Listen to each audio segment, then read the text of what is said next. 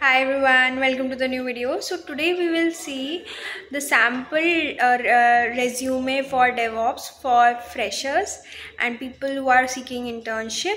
So yeah, let's go. Don't mention this in your headline like DevOps Engineer resume. No, never.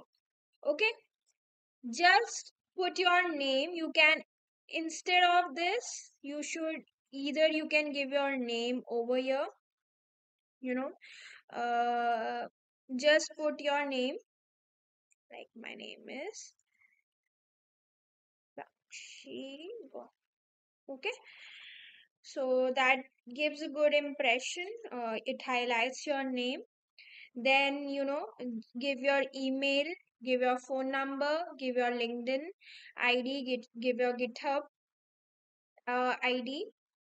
After that, you know and give the clickable link so that if a person clicks on it gets redirected to the page of LinkedIn or GitHub. Then the first should be the career objective uh career objective, like you can copy from here, or you can edit, you can do some changes, like motivated and detail oriented graduate with strong knowledge of cloud computing, CI/CD pipelines, and automation tools. According to your benefit and your skills and knowledge, you can edit for sure. Seeking an entry level DevOps engineer, cloud engineer, or SRE roles to apply skills in cloud infrastructure, containerization, continuous delivery, while contributing to efficient software delivery processes. Why I have kept as a slash for all these roles? Because as a fresher, we should not be confined that you know uh, seeing the market now that we want the role for this, we should be open for 2 3 roles. So that's why I have put like this. But if you want that you are only open to any specific role, you want your job, your domain in that role only, you can mention that only. There is not a problem. Okay, then comes the technical skills. So it's very nice that and generally people do nowadays, like have seen resumes where people they will have this section where they clearly mention like cloud platform, then what all tools they know in cloud, then what all CI/CD tools they know. So that's a very nice description that it clearly highlights. Okay, in cloud platform, you in AWS, these things, services. Azure, basic. GCP, like I have added everything, but of course you can remove if you have no if you are not inclined to anything, you can remove that thing. Then CI/CD tools like Jenkins. Of course, I've included GitHub Action, GitLab CI/CD, but in the tool you are comfortable in, you can mention that. Then the configuration management, then containerization and orchestration. Of course, you can mention in whatever tool you, or in whatever service you are, you have knowledge, and you are okay if they ask you questions, you are able to answer it.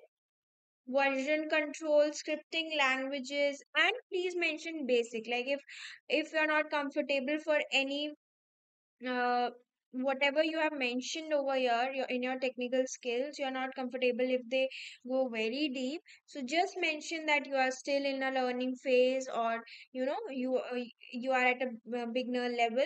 So that will be that already sets the ground. Then monitoring tools, operating system, bull tools, so that you can mention. After that, your project, because as a fresher you must have made some projects, something would you would have done. And it's good that you show that your project was on DevOps. So that will give a good impression that this was my project, DevOps automation project, and it was my college final year project, in which what I did, I set up a CI/CD pipeline, used Jenkins for a sample Java application, I have made many videos regarding that. You can pick if you want any project to be added and you don't have, you can pick that, and you can add that in GitHub and you can add in your resume as well. Then set up a CI/CD pipeline using Jenkins for a sample Java application. Automated build, test, and deployment using Docker and Kubernetes on AWS, and configured monitoring with Prometheus and Grafana. Okay. Uh, so try to have try doing this project on your own. It will not take much time.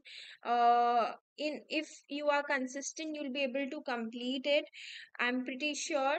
So try to do one project and show it in your resume. Then then if you have done any internship, you can mention that and for how much time that internship was.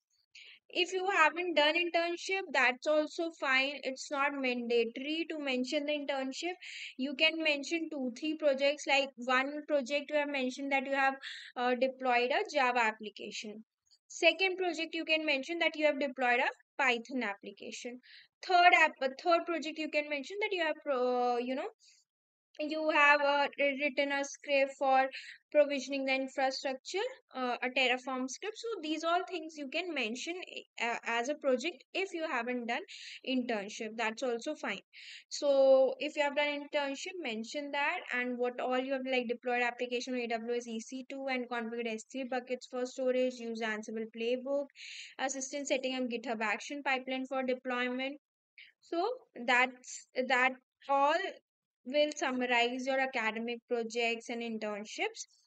If you are, as I said, if internships are not there, you try to include as many projects you can. Now, your education, it's not that I have just taken BTech, but if you have done BE or BCA, anything, you mention that.